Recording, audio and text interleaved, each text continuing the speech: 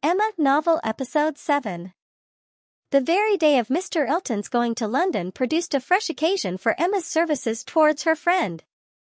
Harriet had been at Hartfield, as usual, soon after breakfast, and, after a time, had gone home to return again to dinner. She returned, and sooner than had been talked of, and with an agitated, hurried look, announcing something extraordinary to have happened which she was longing to tell. Half a minute brought it all out. She had heard, as soon as she got back to Mrs. Goddard's, that Mr. Martin had been there an hour before, and finding she was not at home, nor particularly expected, had left a little parcel for her from one of his sisters, and gone away, and on opening this parcel, she had actually found, besides the 2 songs which she had lent Elizabeth to copy, a letter to herself, and this letter was from him, from Mr. Martin, and contained a direct proposal of marriage. Who could have thought it? She was so surprised she did not know what to do. Yes, quite a proposal of marriage, and a very good letter, at least she thought so. And he wrote as if he really loved her very much, but she did not know, and so, she was come as fast as she could to ask Miss Woodhouse what she should do. Emma was half ashamed of her friend for seeming so pleased and so doubtful. "Upon my word," she cried, "the young man is determined not to lose anything for want of asking. He will connect himself well if he can." "Will you read the letter?" cried Harriet. "Pray do." "I'd rather you would." Emma was not sorry to be pressed. She read, and was surprised. The style of the letter was much above her expectation. There were not merely no grammatical errors, but as a composition it would not have disgraced a gentleman. The language, though plain, was strong and unaffected, and the sentiments it conveyed very much to the credit of the writer. It was short, but expressed good sense, warm attachment, liberality, propriety, even delicacy of feeling. She paused over it, while Harriet stood anxiously watching for her opinion, with a well, and was at last forced to add, "Is it a good letter? Or is it too short?" "Yes, indeed, a very good letter," replied Emma rather slowly, "so good a letter, Harriet, that everything considered, I think one of his sisters must have helped him. I can hardly imagine the young man whom I saw talking with you the other day could express himself so well, if left quite to his own powers, and yet it is not the style of a woman. No, certainly, it is too strong and concise, not diffuse enough for a woman. No doubt he is a sensible man, and I suppose may have a natural talent for, thinks strongly and clearly, and when he takes a pen in hand, his thoughts naturally find proper words. It is so with some men. Yes, I understand the sort of mind. Vigorous, decided, with sentiments to a certain point, not coarse.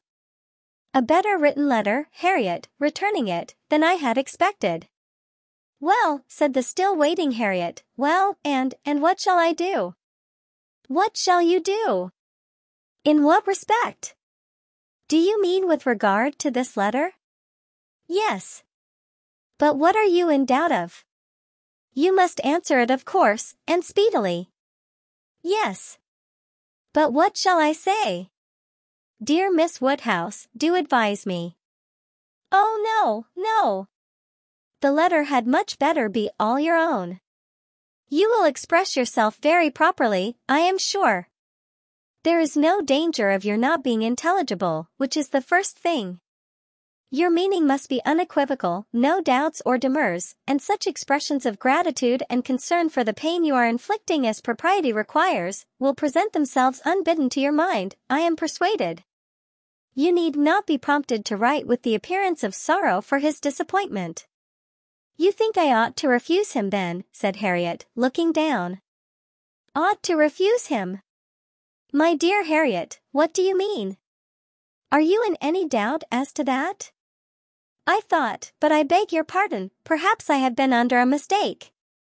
I certainly have been misunderstanding you, if you feel in doubt as to the purport of your answer. I had imagined you were consulting me only as to the wording of it." Harriet was silent. With a little reserve of manner, Emma continued. "You mean to return a favorable answer, I collect."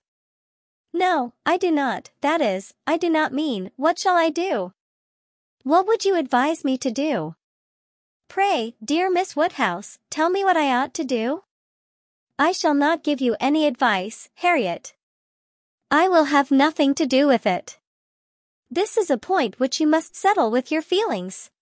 I had no notion that he liked me so very much, said Harriet, contemplating the letter. For a little while Emma persevered in her silence, but beginning to apprehend the bewitching flattery of that letter might be too powerful, she thought it best to say. I lay it down as a general rule, Harriet, that if a woman doubts as to whether she should accept a man or not, she certainly ought to refuse him. If she can hesitate as to yes, she ought to say no directly.